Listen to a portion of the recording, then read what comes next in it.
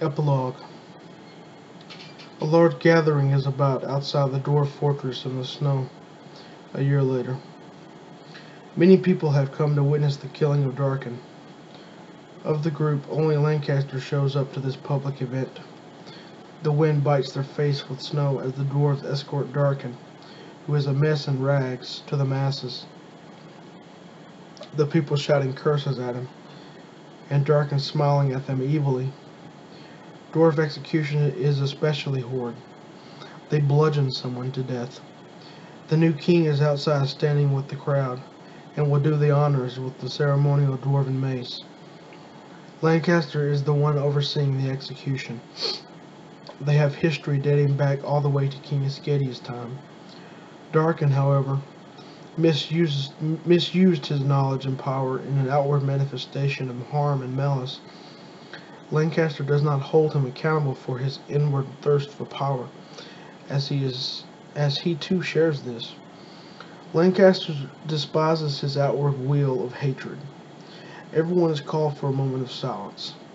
The birds fly by, and the snow is all that is heard, blowing hard in the wind. The group of dwarves are ready to begin, but Lancaster stops them to tell Darkin something. The dwarves allow it, saying, "Be brief, sir. This must end here and now." Lancaster gets down on one knee to Darkin's level and tells him,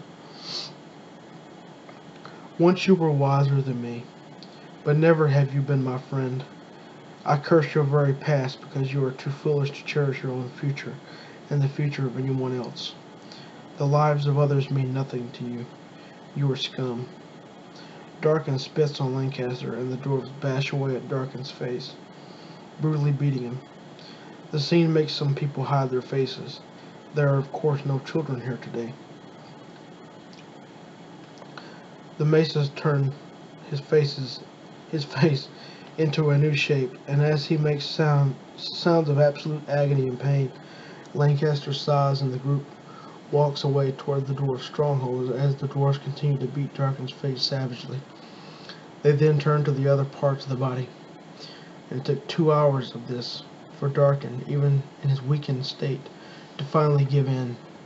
The great hidden threat to the world was dead and gone, and with him a bright new age had come upon all who seek to forge a new destiny in this new era. The Battle of Imalol was a savage one, but with its victory, the tables had been turned on this old network of falsely venerated enemies. The enslavers are no more. Necromancy is sure to be outlawed even in Murik. The land is safe, and it seems like it will get better for every man, woman, and child. Meanwhile, in the Twin Cities, the Silent Ones are all waking up for the first time since their enslavement by Fomog. If they had all died in the ritual, the world would have been destroyed, but alas, the war was won. All of the people had memory loss, and all had to be explained to them. Norman administered a remedy used by the dwarves when Obsidian corrupted them. Obsidian got away from the battle somehow. Either that or he never showed up to face it. His power to see the future is his only real power at all, and it seemed to have saved him. The cloaks are off, and now the world watches with open eyes.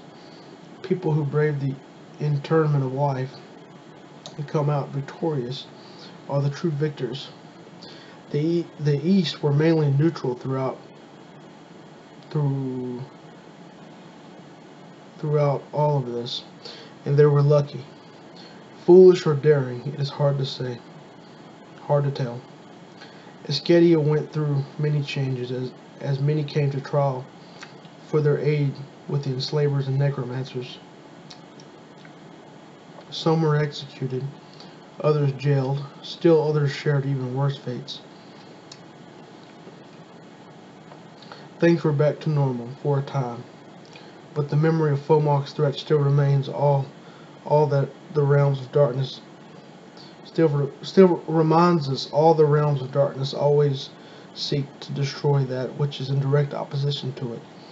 Norman, Dannon, and Lancaster have a venerable friendship that lasts through the years, and the orcs have become more civilized. The dwarves become a lot less so, and have threatened the sanctity of the North. Hatred banished, foes opposed, and wars won. The pages turn on history of Ascadia. And this marks the end of the first stage of the War of Epilogue. May the souls of that day rest in peace.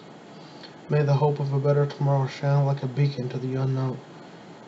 The first stage is written, and tomorrow has yet to come.